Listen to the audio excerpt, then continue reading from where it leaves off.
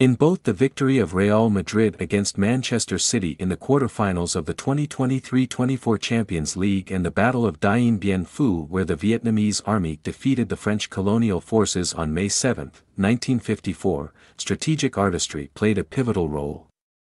Real Madrid's triumph showcased astute tactical planning, precise execution, and adaptability on the field.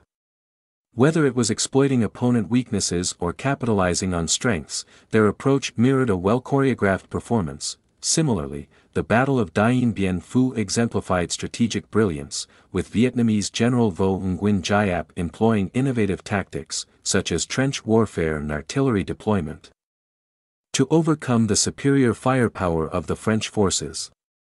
The Vietnamese forces leveraged the terrain to their advantage, encircling and gradually wearing down the enemy through relentless attacks and logistical ingenuity.